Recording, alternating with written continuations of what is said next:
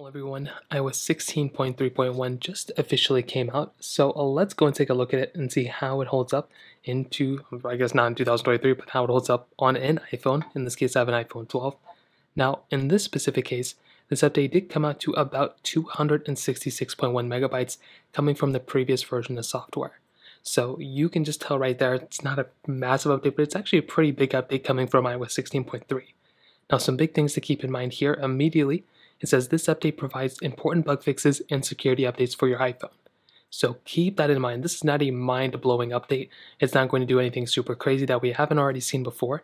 It's just supposed to basically, bring a more adjusted, bug-free, hopefully less bug, version of iOS 16.3. Now, beyond that, it didn't take too long to install. It took maybe like 20 minutes, actually less than that, from downloading the software to actually fully installing it. So not as long of a download and install, which is always so nice to have. Now, from 9 to 5 Mac, they basically did go on to say exactly what was going on with this version of software. So they basically say a few things. So for one, they say iCloud settings may be unresponsive or incorrectly displayed if apps are using iCloud.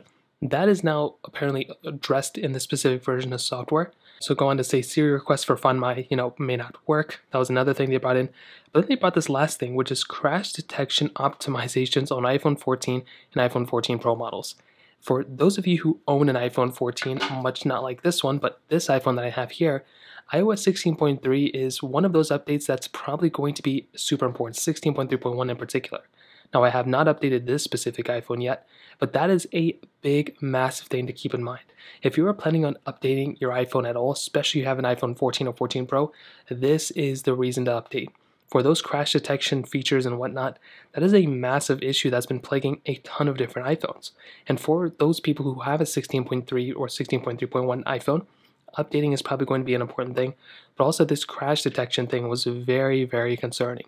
So that in and of itself is a massive thing as well. But beyond that, after installing this version of software for the last hour and using it, not even an hour yet, it's been pretty solid. I mean, there's been no crashes, nothing like that.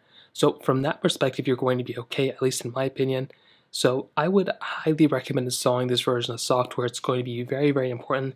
And for those of you who are kind of in the middle, you don't know if you want to install it or not, again, coming from me, I would highly recommend installing it. It's probably going to be the least buggiest version of software right now on iOS 16 in general. So in terms of that kind of covers it up there.